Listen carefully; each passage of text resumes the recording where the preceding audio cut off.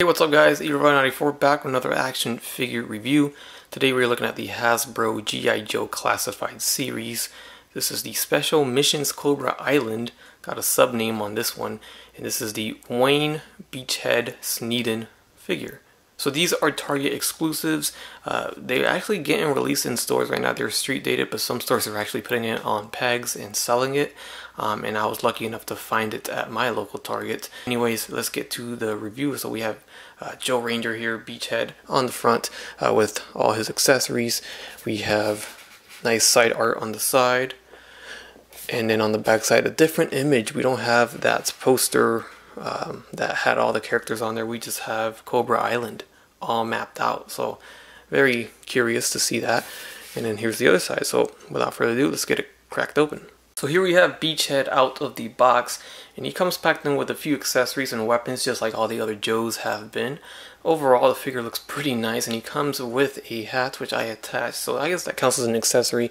But I am digging how the Hasbro is making these removable hats. They're not just sculpting it. They did that with Gung Ho, and it's cool that you can just remove it and it simply sits on there just fine. So I appreciate that they're not sculpting it. They're giving us the option to put it on or take it off. So first we'll just take a closer look at the figure, then we'll run through the accessories. So here's a close look at Beachhead, and overall the sculpt came out very nice. The face is painted well. The texture, the sculpt on the head, on the clothing I guess I should say, over the body, looks well. Appreciate that they painted the vest brown here, not all black.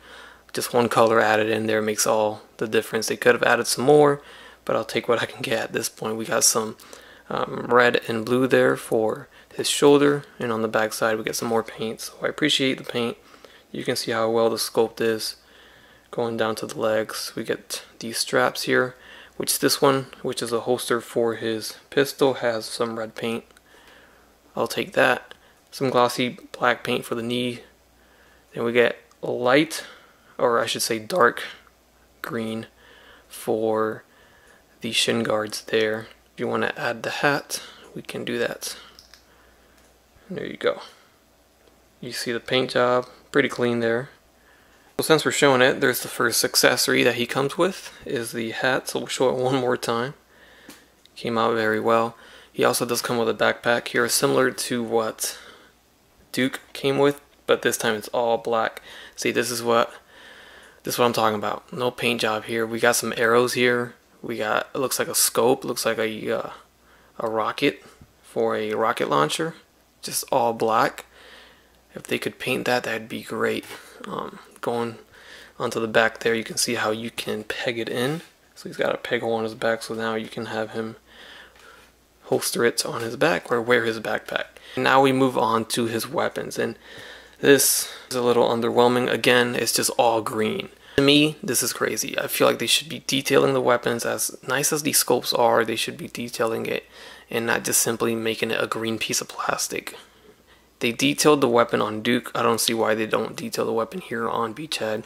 Get a crossbow, that's all green as well. I mean, the string is green, the actual crossbow is green, the grip is green, everything's all green. We get a knife, the blade is all green, along with the handle. Everything's just green. I don't like this at all.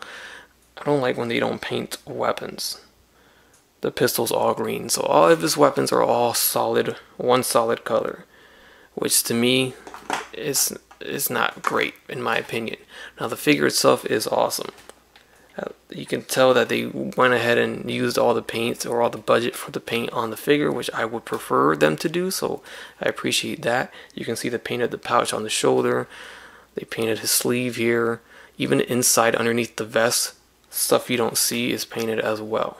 And speaking of the vest, unfortunately it doesn't seem to be removable unless you cut it open, just like Roadblock. The first release of Roadblock on Series 1, that one didn't have a way of removing the vest. Just like this one here, so you might have to cut it open if you really want him to take off that vest. Now he can hold the weapons just fine, which is always great. So there's the pistol in his right hand, and just so you can get a comparison, there is Duke's pistol in his hand. He can also hold his knife just fine, and then here he is holding the crossbow, which actually doesn't come apart like Scarlet's crossbow does. Scarlet's crossbow would come apart. This one's just one solid piece here. So overall, you can hold it just fine. I just really hate the green. I'll repeat that over and over as long as I have to at this point. Just look at this. Tell me how they promote the weapon with blue, black barrel, and green scope. Also on the front here, you can see the weapon clearly has multiple colors.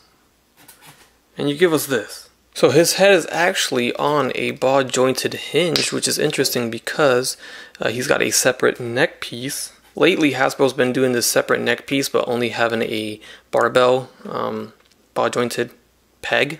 I don't know, I call it a ball jointed peg, but this is the ball jointed hinge. So now we have a lot more range, and you can see how long the peg is. It's not just a ball, it's got some length to it. So he can look up a ton, and he can look down a ton. He can also do a little bit of that head tilt, and left and right, and the neck, you can just see how the neck works there. So the articulation on these G.I. Joes lately have been better than Marvel Legends, I must say. The arms are going to go all the way up and down, in and out. We get butterfly joints. Not that it's really going to do anything because of the vest hindering it. You're not really going to get them to cross over, but it's there. It's something. You can get them to go further back. So yeah, there's that, but definitely it is there. We have bicep swivels, we have double jointed elbows, swivel at the wrist with a regular hinge on that wrist, and this one also has a, no, this one has a side hinge. So side hinge for the left hand and a regular hinge for the right. Torso probably would have had an ab crunch. It probably is there. Yeah, it is there. Not that you're gonna notice it though because of that vest. So you can still kind of move it around. We have a ball joint for the waist. So it's kind of like a lower diaphragm joint, so we get this movement here. So pretty good range, forward and back, and a swivel. The legs drop down. Again, I am saying this, G.I. Joe lately have been having much better articulation than Legends. So he can kick forward quite a bit. The other leg as well. In and out, he can almost do a full split. We have thigh swivels, double jointed knees, we have a boot cut shin swivel, a hinge at that ankle, and a rocker as well. So overall, I am happy with the articulation. So I guess we got to keep that into consideration when when I'm complaining about unpainted guns. We do get new sculpts here. Although the legs are the Duke legs, it's still a new sculpt, it's still a new line. We're still, you know, we're getting new sculpts, we're getting articulation here and painted figure, but still, hopefully they can find somehow, maybe if we support the line enough and they get more money out of it, they can start painting these darn guns, because I can't have this. And before I move into the height comparisons section, I want to show that you can holster some weapons here. We have the knife being able to holster there on his leg, the pistol, you can put it on his side here, just like that, similar to Duke. And that is about it. You can't really holster the assault rifle or the bow and arrow, I mean the crossbow, sorry. Can't really holster that, so you're gonna have to hold both of these or none of them if you wish. So I'll go ahead and throw in a few comparisons here. So from series 1, I'll throw in Duke. So these two look great together, and they are using the same legs. The upper torsos are obviously different, and the boots or the feet are the same as well. I think the hands are also the same. Aside from that, everything else is different. Even the gun holster is different there, even though they have the same pistol. And also from series 1, we have Snake Eyes. Snake Eyes also suffered from a few unpainted areas there, like those grenades are all black along with the pouch. So here and there, Hasbro would do it, but overall, they've been doing pretty decent when it comes to the actual figure itself. So there's a look at these two next to each other. Next up, from series 2, we have Cobra Commander. This one's beautifully painted.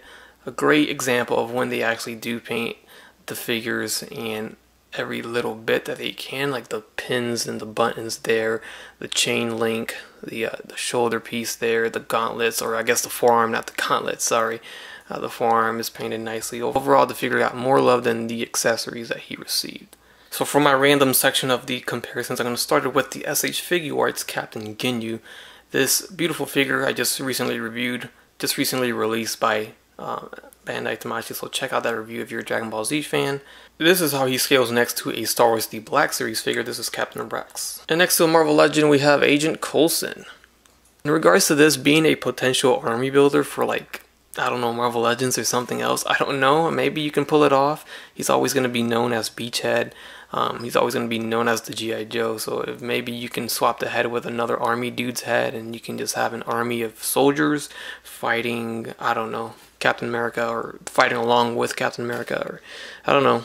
People always get creative when it comes to displaying and photography, so interested to see if people actually use this to army build. So I am not a G.I. Joe expert, nor am I the biggest G.I. Joe fan, but I'm still buying these figures because they are that good. They're really well done, and I think they look great, and honestly, I think Hasbro's doing a pretty good job so far. Now, from what I understand, he only wears the hat when he is not on a mission, not out and about, when he's at the base, when he's instructing, when he is training people. Pretty much he's a instructor or commando and all that, so he's got to show his position or his rank. But when he's out and about on missions, he definitely takes it off and looks like this. So you have two versions of him, and you can display him as you wish. So that pretty much wraps up my review of the Hasbro G.I. Joe Classified Target Exclusive Beachhead figure. This figure sold out in mere seconds on the website when they put it up for pre-order, but as you can see, you will have the opportunity to find them in stores, so hopefully they will be plentiful for people to find and get their hands on. Overall, I really like this figure. I think fans of Beachhead and fans of G.I. Joe are going to love this figure as well. And I think overall the G.I. Joe line is being pretty successful so far. Let me know your thoughts down below.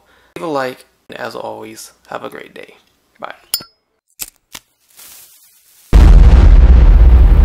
That's crispy.